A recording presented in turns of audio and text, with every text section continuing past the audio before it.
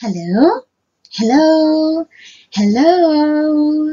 Okay, so this time we're going to have our discussion about addition of integers. Okay, so just a sort of reminders, bago tayo magpatuloy sa lesson natin about the addition of integers, it is prerequisite that you should watch the video about absolute value first, because absolute value plays a vital role in performing operations on integers. So, napakahalaga na dapat naintindihan nyo muna yung absolute value para makapag-perform tayo ng addition of integers. Okay, so let us explore the following. Integers in real life, the lunar temperature. There is no atmosphere on the moon. That is why astronauts must wear spacesuits to enable them to breathe. Is the temperature on the moon hot or cold? At night, the temperature on the moon is negative 160 degrees Celsius. During the day, it reaches 100 degrees Celsius. Astronauts survive the extreme of temperatures only because they have their spacesuits on. To represent freezing temperatures like negative 160 degrees Celsius requires the use of negative numbers. Now, you will see that negative 160 here, okay, so that is the opposite of positive 160 degrees. Negative 37 is the opposite of positive 37. And negative 9 is the opposite of positive 9. Now, for every positive number, there is a corresponding negative number of that. And those negative numbers we have here and the positive numbers we have here comprise the what we so-called integers, including 0, or we call them signed numbers. Okay? Okay, so we can use a number line to show the sets of integers. Alright?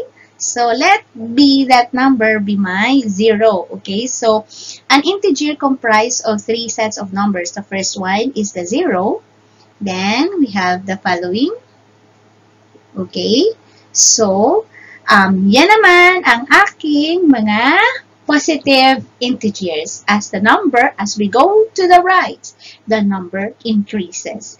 While as we go to the left, okay, habang papunta tayo ng papunta sa left, the number decreases. Okay, we call those negative numbers as negative integers. Okay, so you see, ang bawat numero na makikita ninyo na nasa kanan ng 0 ay mayroong corresponding negative numbers doon sa kaliwa ni 0. As we go to the right, okay, the number increases. And as we go to the left, the number decreases. Okay, so 3 sets of numbers that comprise an integer. The first one is 0. Then we have the positive integers and the negative integers. Okay, so try to observe the following operations on integers there below. Okay, if I have 3 plus 2 is equal to what? Right, masasagot nyo kaagad to. Ang tamang sagot ay 5. Now try to observe the following. 3 here is positive, 2 is positive, therefore, the answer, which is 5, is also positive. Observe the number 2 situation there, down there, okay? So, I have negative 3 plus negative 2 is equal to what? The answer is negative 5. Okay, so observe the third situation there, down there.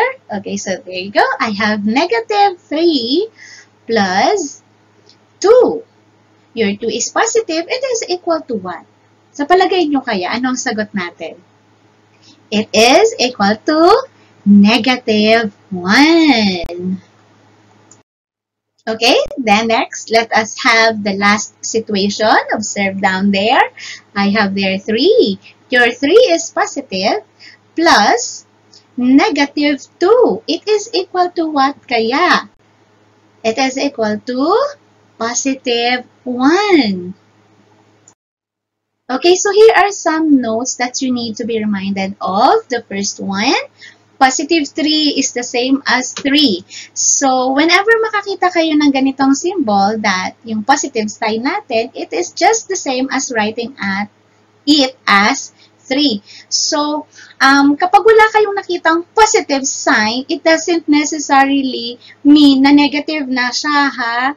Okay? Kapag ka 3 lang ang nakita ninyong ganito, it means positive. It is a positive integer. Okay, next. Negative 3 is never the same as 3. Why? Because as you can see, negative 3 here has a negative sign. You see that? While 3 here has no negative sign, meaning that integer is a positive integer. Okay, next. 0. Okay, madalas dito nagkakamali ang mga students. 0 has no sign. Okay, hindi siya positive, hindi rin siya negative. So, 0, wala nga eh. Kumbaga, kung tatanungin ko kayo kung ano ang sagot sa 2 minus 2, you do not answer me as negative 0. 0 lang talaga. Kasi, kumbaga wala, empty, ganon. So, it has no sign. Okay, so here is the big question. How do we add integers? Okay, so in order for us to add, not odd is different from add integers, what we are going to have is we're going to have sign tiles. Okay, I'm going to present to you the next video on how to add integers. Okay.